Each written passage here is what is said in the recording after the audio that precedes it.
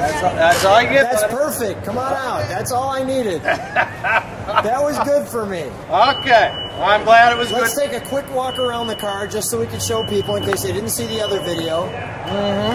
Tell them what you have here today.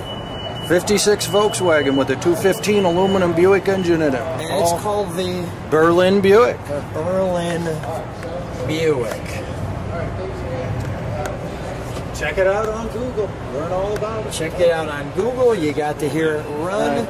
Or as I like to call it, we got it fired up in Chicago. There we go. Okay, now I got to go back here. All right. We've got a much more detailed video of this car that you can see, but we didn't have it fired up. So take a look at the other My Car Story with Lou, Berlin Buick. And you'll get the chance to see the full video of this one. Hi, I'm Lou with another episode of My Car Story, and today we're at the World of Wheels Milwaukee, and with that I met Rob. Rob, nice to see you. Nice to see you. And I would say, let me jump in for a second, what's your last name? Gerring. Gerring, and you're the caretaker for this car. Yes. And who's the owner? Rob Freeman from Watertown, New York. Rob Freeman. Now, Rob has, this may be one of the unique cars at this show. What do we have here? We have a 1956 Volkswagen, original car, with a slightly modified motor, being a 215 Buick V8 where the back seat used to be. Slightly modified. You call this something, though. What do you call this car? The name of the car is the Berlin Buick. The Berlin Buick. What a creative idea we have here. Holy cow. All right, first of all, I'm just going to let people take it in. First of all, your display looks fantastic. Thank you. But let's start with the obvious, the back end. So come on alongside me. The microphone's right there. What's going on back here?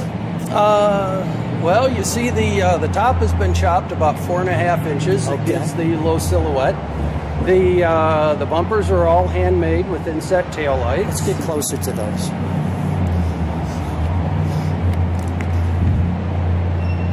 Now, what taillights are these?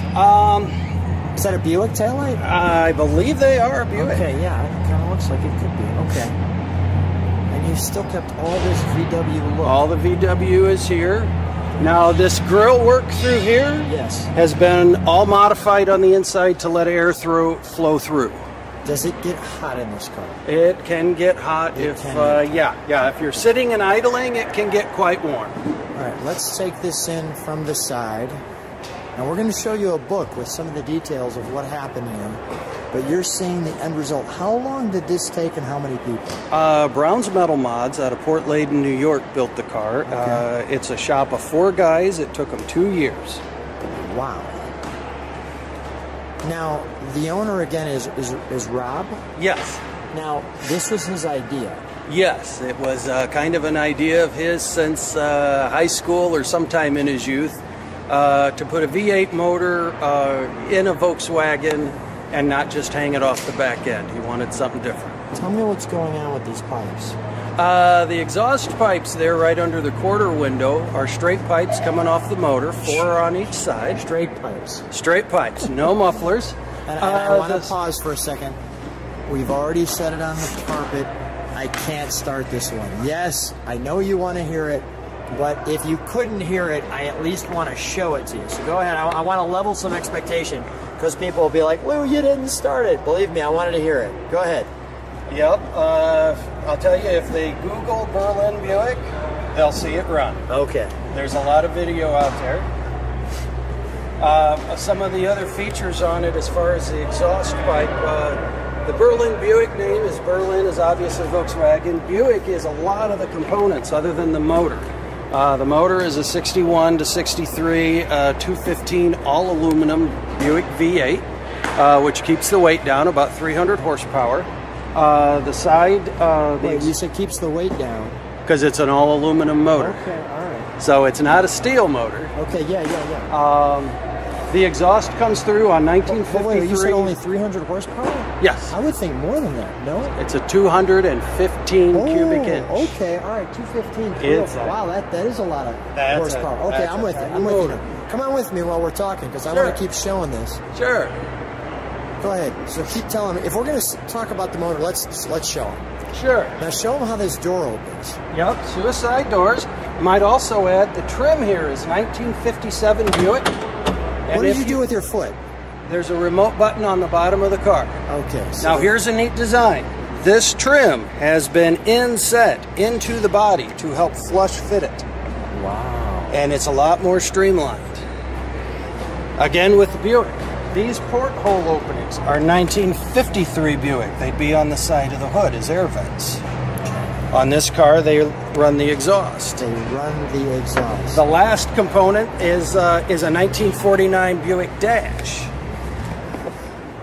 So let me just, before we get to the dash, I mean the pedals, everything on this. Look at the stick shift. Yeah, the shift knob is actually the Wolfsburg Volkswagen logo crest, actually made in 3D. And then it has a crown on it. Is this car an actual driver? Has anybody driven this around the street? He has driven this about 100 miles. It's only was finished in the middle of summer, but actually at the Good Guys Columbus show, this ran the autocross track. It wasn't the fastest, but it ran very respectable times. And look at the ventilation here. Yes, the radiators. There's twin radiators on each side. The fans are mounted. There's no glass. I can grab engine if I feel like it. So you are right there. Holy cow! Look at even the interior roof. This is right there as far as the most creative vehicles I've ever seen. Holy cow! And look at how this is done. Let me show back there. I'm not going to rush this because there's way too much. Look at that. The transaxle is based on a Mendiola aftermarket for off-road racing. All the rear suspension is all hand-built, narrowed. The tires are 12-inch wide. Some of your viewers... How big are the tires? The tires are approximately 12 inches wide. Let me show people these. They're fairly wide tires. Let me show this. They're wider than you'd expect. Can you just do me a favor? Put your leg right next to the tire. I want to show like what a leg looks like compared to the width of that tire. Those are wide tires. Okay, yeah. Now, this car is on air ride. Some of your viewers will notice the strange angles for the half shafts going out to the wheels. This is on air ride, so this car will come up at right height. It's all level. All the geometry works. This car was built to be driven. Okay, and even look at the creativity. Wow. Okay, it's a mind blower. All right, so let's go back to the interior for a moment because we're not done there. Sure. So let me just show you what I'm seeing. Rob, do you want to share with me what we're looking at here? Because everything here is so custom. The dash is 49 Buick. The Volkswagen steering wheel was modified to work with the Buick horn ring. That's great. Some of the extra features of this dash was built as this wraps around. Go ahead. It has a door extension. This is all scratch built. This was not a Buick thing back in '49. The dash would have just rounded and ended right here. Can we shut that just so I could show people how that rolls? Sure. Look at this. Even the exhaust wrapping matches. Yes. A 49 Buick dash. The level of creativity. I mean, what awards does this car win? Most creative design, most... let's see. Because everybody knows what a Volkswagen looks like. Exactly. And people actually can probably remember what an old Buick looks like. Yes. And the combination of these two is like I don't know, peanut butter and mustard. I mean, it's just totally crazy. It's so outside of your mind. That's a good comparison. One of the awards we're quite proud of is Hot August Nights. Last August is a huge show in Reno, Nevada. A lot of high-end cars. This car took 4th place. Wow. Which is quite an honor for a car that was, you know, this was really not built as a show car. It was built as a driver. It was built as a driver. Let's take a look under the I won't call it the hood, trunk. the front end. Usually the trunk.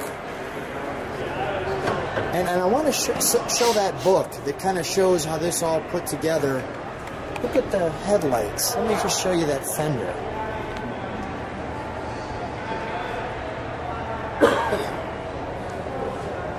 Wow. So what's going on here? We have a gas tank. I could see that. We have the gas tank up here.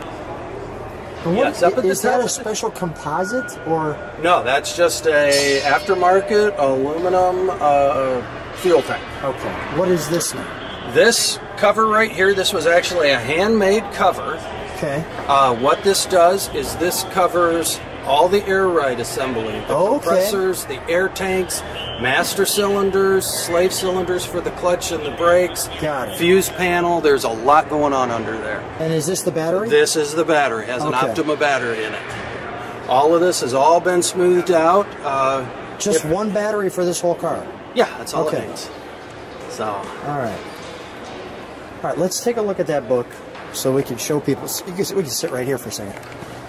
And let me just show people this too while I'm right here. Look at underneath this car. Yeah, it's got the standard front beam. It's actually been narrowed 6 inches, so we could use more of a normal offset wheel instead of a traditional Volkswagen. So look at the size of this wheel. Okay, it looks like a drag car. All right, so here we are. This is what the car started out as when it showed up at the shop. Well, like a Volkswagen. Looks like a Volkswagen. Sure. And then just a lot of all of the details, how it was chopped. There's a lot of work when this top comes down, the rear window and rear deck opening all stay the same and just kind of slide between the fenders. These guys are magicians. Yeah, he's a fantastic builder. Probably one of the best builders in New York. Wow. Well, give me one more. I want to show. Look at the chrome piece here. Nothing missing on this. This is. What are these bumpers? Are these Buick bumpers too? These are all hand-built bumpers, bits and pieces. I couldn't tell you. This section here is Volkswagen. I couldn't really tell you what the Buick bullet and. It's a bullet off of something. Yeah. Oh my gosh. Okay. All right. Starting to come together here. Yes. I mean, obviously we've seen the end result, but for those people who like all the engineering, I didn't want you to miss this either. Okay.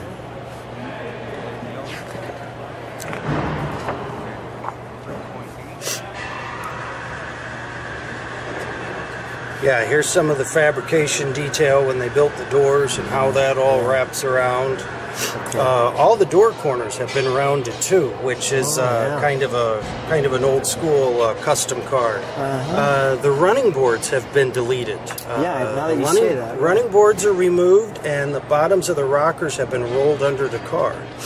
A lot of detail in here is how, as far as all of the construction. On the suspension system, how the exhaust pipes all fit. Yeah, crazy. A lot of things it's kind of hard to see once it's all fit together. And this was, the total build was, did you say 3 years? 2 years. 2 years, 4 guys. For a 4-man crew. Jeez. Was this all they were doing? They were doing a few other jobs, but there was always 1 or 2 guys, I think, that were real knee-deep in this program. The intake, right here's a nice picture of the motor. The intake is actually an old Hillborn mechanical fuel injection unit that they found in somewhere in Tennessee or Georgia.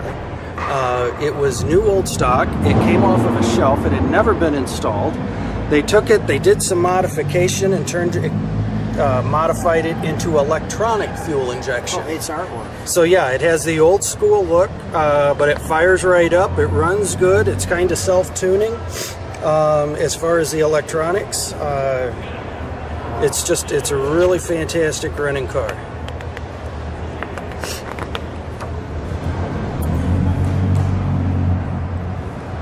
Here's some detail as far as how they built all the hubs for the rear suspension. Oh, yeah. All of that narrowed suspension.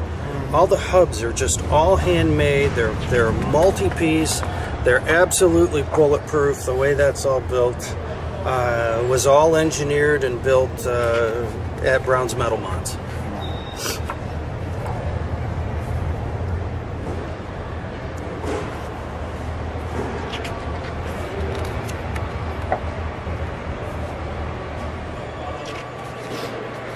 This actually does have the original pan that has been modified. A lot of guys think that we went through and built a full separate chassis. No, this uses the original pan that's just been strengthened, and you know, it doesn't have any weird flex. It seems to handle right, corners well. I'm surprised it corners well with the big fatties on the back and little thin ones on the front. Yeah, you know, you get a little bit of body roll. Okay, obviously, right, yeah, it wasn't. Right. It's not a road course car, right? But no, it does. It does with all really the weight well. On the big fat ones in the back, it probably sticks to the ground really well. It does. They're a very sticky tire. So look at this. Even he has to put this together. All right, amazing. Now we're seeing it paint. Man, that must have been fantastic when it went to paint. Yeah, just yeah. It's always a fun day when you see color and shiny paint on a project, isn't it?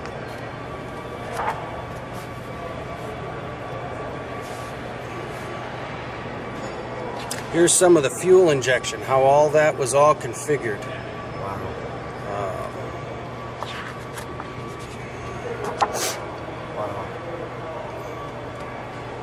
And here's where we start fitting the body and chassis and all that back together. It's amazing.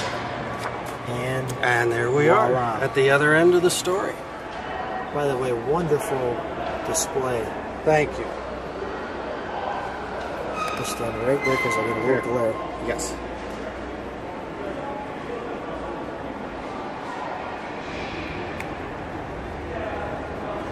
Nice video.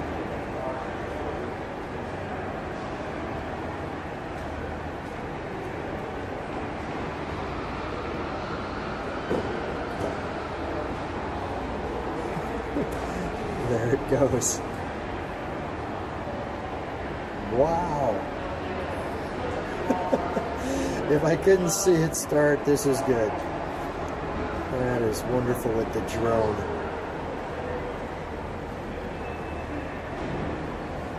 There she goes.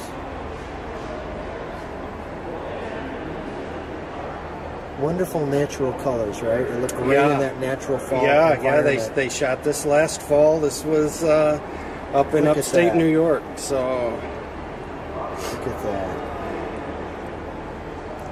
Well, there's no question that let's shut the door. I want to show the car again. There's no question that you'll want to get the full memory of what that looks like. There's no question that you won't forget that.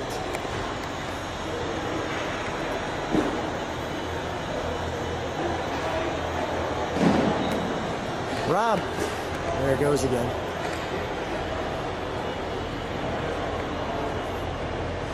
We had a good time. Thanks for taking a look at the car. Nope.